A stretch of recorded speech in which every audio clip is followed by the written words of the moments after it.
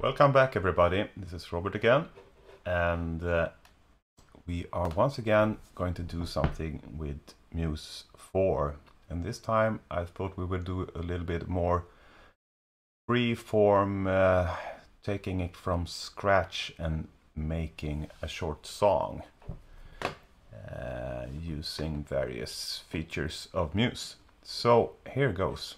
We will start by adding a drum synth, and I thought we would use the synth that we bundle along with MusE.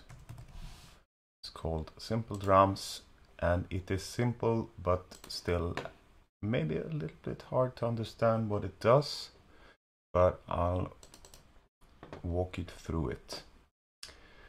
This is a sample player where you can load any kinds of samples, but it's, as you can see, it's pretty much done for drums. So we will proceed, and I prepared some drum samples here, and take that one. Sounds cool. And we just pick a few. We don't need all kinds of drums, just some basics. Want to have something a bit not so nasty. Take the last one. And we take a closed hi-hat.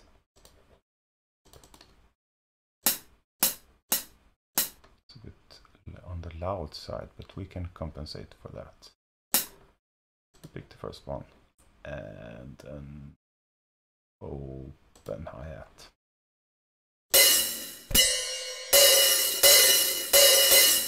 Half open. And we can see here the ones we loaded samples for, they are now turned on. And 7 and 11 are the hi-hats, so I'll lower the volume on those just a bit, like that, maybe. Leave this window open because we might do some tweaking there later. For now, let's add a drum track. When you have a drum track, you have access to the drum editor. Now I drew a part here using the draw tool. I pressed D on the keyboard and drew a part over 4 bars. And I'll now double click on it so we get into the drum editor. This is what the drum editor looks like. It's a typical matrix type drum editor. We will not go through every detail here, but we basically we have the types of drums here that can be that is usually available with Midi, and if we click on them, we can hear what they sound like. So here we have the bass drum, the snare, and the hi-hat, and so on. A quick side note, this can be rearranged and you can delete and add stuff here. Whatever you do, if we back out of this, I usually press escape to get out of the editor, but if you want to leave it running for whatever reason, you can also use the tabs at the bottom. So I click on the arranger, and the drum track, if we right click on the track name, we can load and save drum lists. Now I didn't make any changes to it, so we can't save it. But if we did, it would be possible to save our version of a drum list. Oh, we go back. And now we want to add a simple beat. Oh, we can do one more thing in the arranger.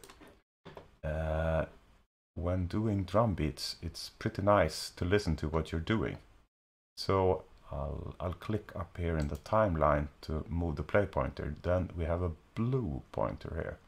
This is the locators, the loop locators.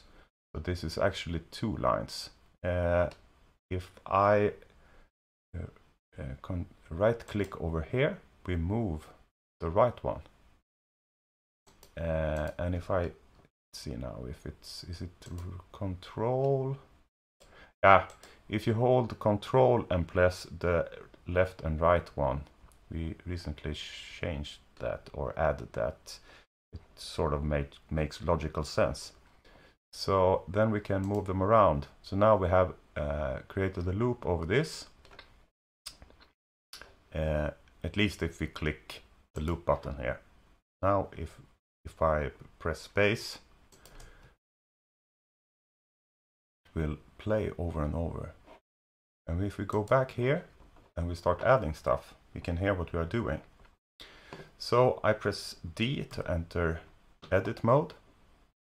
And we click on the first beat here, a bass drum. Oh, took a while. There you go. But it quickly gets a bit old to add that way, so we can do another way. I went to the arrow, clicked on the A key, and I selected them all. Now if I hold the control key and drag these, I will duplicate them. And now we have room for 2 more. I'll drag these 2 like that. And we can even do the same thing this way.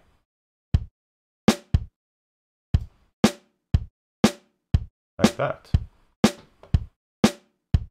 And let's add some hi-hats too.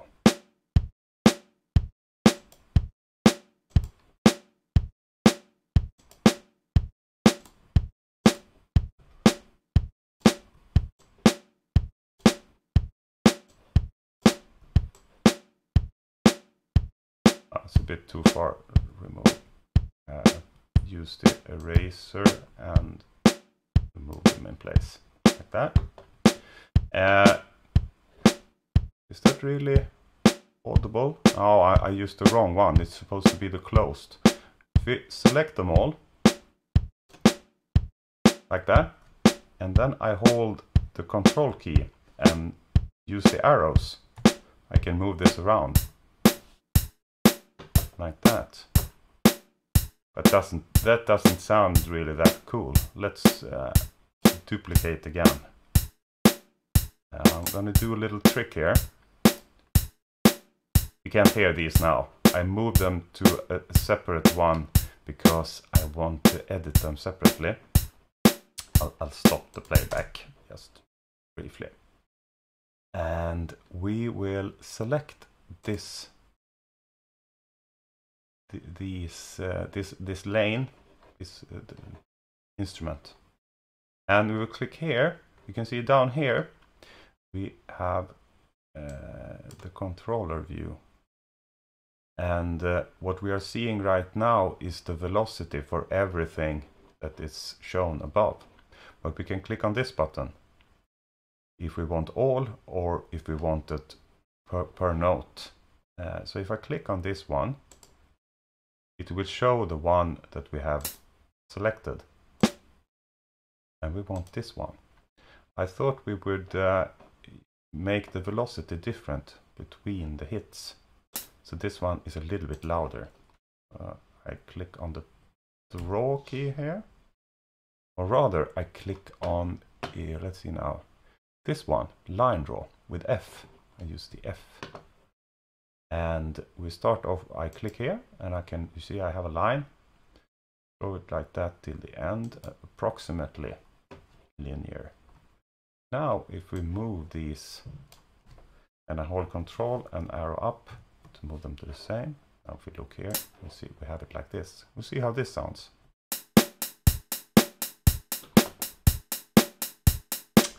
The hi-hat is still pretty loud. Let's bring it down a bit.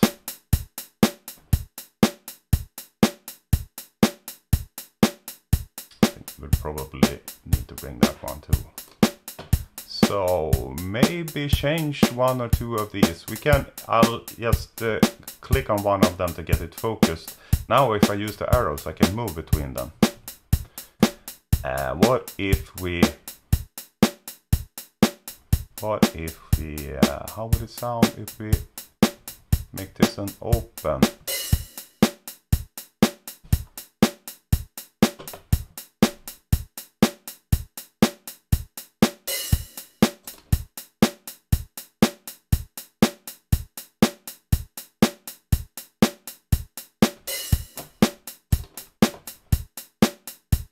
Sounds a bit weird. And maybe we add an extra snare here.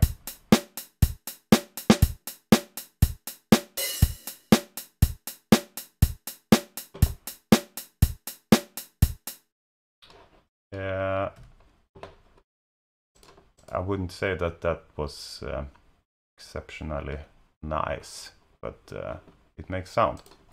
So we duplicate this. I just copied and I will paste it here a few times. Now if we remove the loop, we can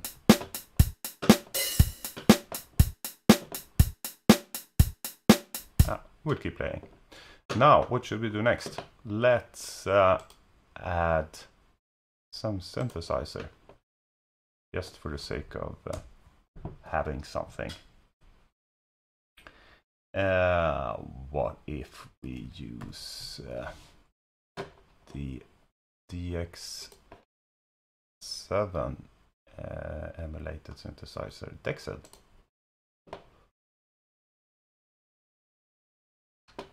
And now we add a MIDI track, and by default it will be connected to that one. Now I could do the same. Use press the D key to draw here and draw a part, and that will be fine. We can double click on it and we can go here and edit, but it's editing in the piano roll without having anything to start from. Well, it's a little, I might not be the greatest at playing the keyboard, but doing it from scratch, that's a bit rough. So I'll remove that one, and we will make sure that my external keyboard is working. Let's see now. Let's see if we can get some sound out of my external keyboard. If we go up here to the settings and the MIDI port soft synths, we can see the list up here is basically a list of all synthesizers that are in the system. It's much the same as the dialog for adding synths. Down here, usable devices and device port assignments. Those are more interesting in this case. Usable devices are the devices that MusE has found on our system. And device port assignments is the way that they are currently assigned in MusE. For soft synths, you can see that device name and instrument it's the same. These you should probably not play around with them unless you know exactly what you're doing. The ones that are interesting to play around with are the real MIDI devices. In this case, it's the XP Midi. The one that's connected, I have my external keyboard connected to, so it's the way that MIDI enters my computer. And I have configured this previously, so I think this might even be the default. But it's good to note that there's this setting, the one here, meaning that, like it says, auto-connect these channels to new MIDI tracks. So when you create a new MIDI track, this device will be auto-connected for channel 1. And this is to make it easier to start recording, this can be changed, but one is usually a good thing. My keyboard sends on channel 1. So if we escape out of this dialog and go to my MIDI track and check here on the input routing, you can see the same thing here. Channel 1 is configured, so this one can send into this track. You can also click here to make, you can always enable this device by either clicking more channels or clicking the Omni where all channels will be allowed. This can be useful for other things, but for just quickly getting away to record, having it set up in the dialog should bring this, and it should just work. We'll see now. If I bring up the monitor, we will see if we get some noise. I'll click on it. There's some weird noise. We'll bring up the GUI and select something that may be, I don't know what they have so weird. What's this?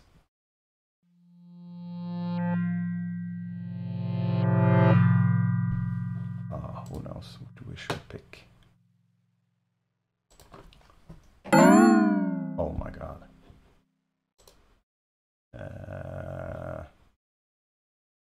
Slow 3D pad.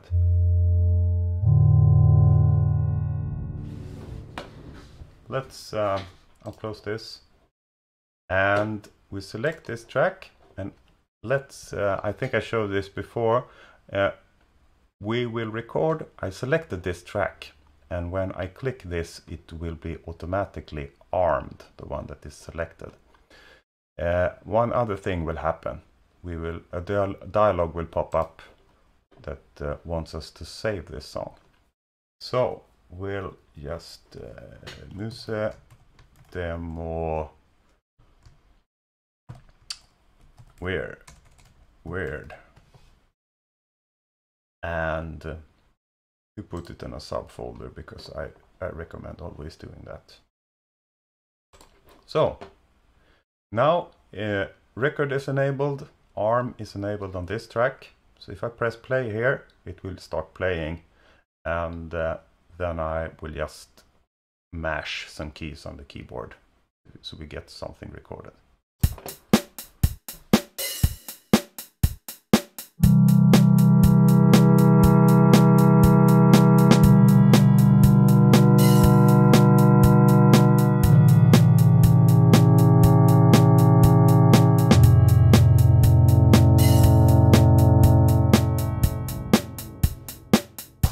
We'll leave it at that.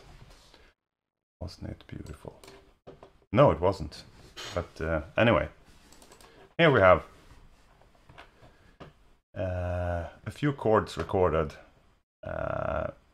Let's see if we can do something cool to this. We can start by, if we play it again, we can go to the other tab here. The other tab here, there's a few settings that are for the entire track, and I was specifically thinking about the transpose. So I realized that was pretty low. So we can transpose it to a higher note.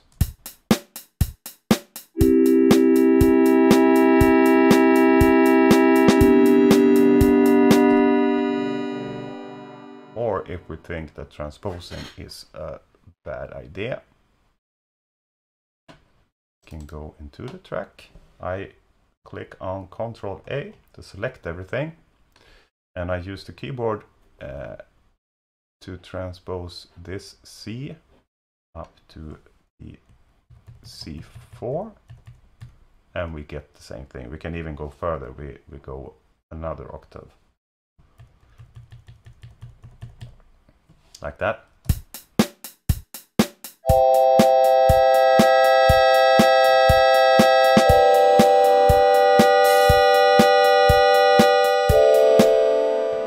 Another another little thing, we can see that we have some extra notes here that probably was due to my less than perfect playing. So I can use the eraser. I click on the R button, change to the eraser, and I remove those like that. Another thing we can see, we have the same kind of controller view down here, and these have maximum velocity all through. Don't know if I have disabled velocity or if I hit hard, but we can draw here and make them a bit lower. Who knows, maybe it sounds nicer. Don't know if this keyboard, it should be velocity, or this synth is velocity sensitive. I think it is.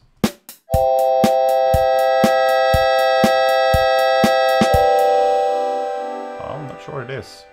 Take it really low. It doesn't seem to be velocity sensitive, then it doesn't really matter. What should we do? We can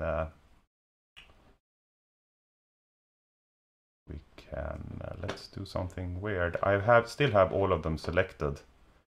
We can click on the script and select where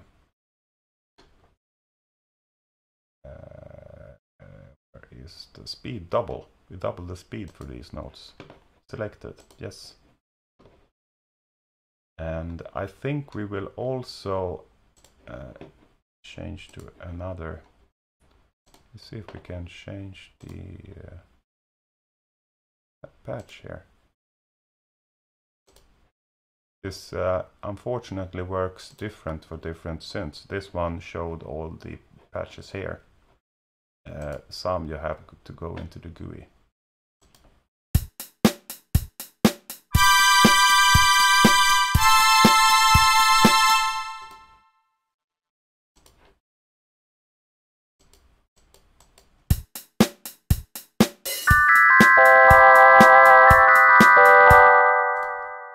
Yeah, weird sounds. Is there some that sounds...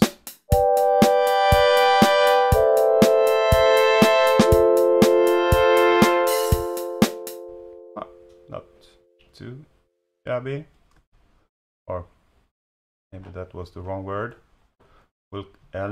I click on the S key to get the cutter, and I cut this part here. And let's see now, I think we should quantize this a little bit. So, and now let's see what happens if we cut this. I'm not sure. We lost the notes anyway. Move these so they are probably some whatever it's called, making it sound human. That interferes.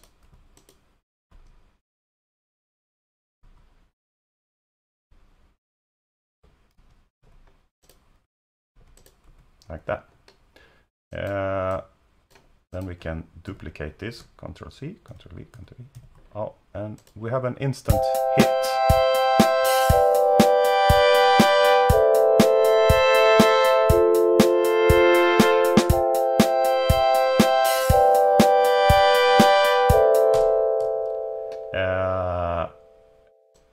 All right, let's do one final thing just to show off some more features in Simple Drums.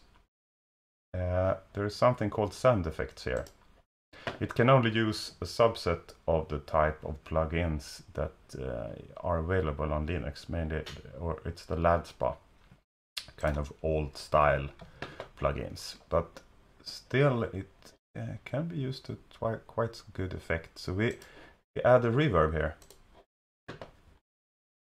and now we enable it. Let's expand so we can see the parameters. And as I recall, this is kind of backwards. To get it all, I want to get only the wet part. It should be at 0 for this one. And we make the room a little bit smaller. And if we now, I think I'll I don't think I mentioned the mute and solo parts of. I want to hear only the drums now. Then I can solo the drums.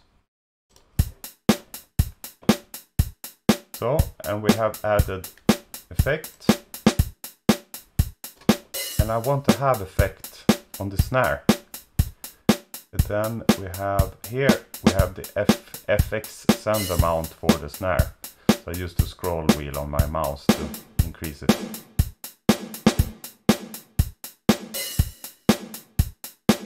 So, nice.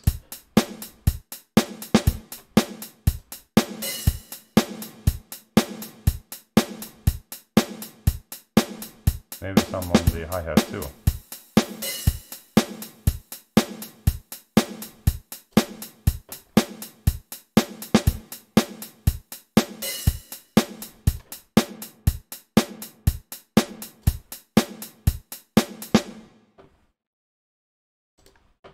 Magical. Let's move the solo.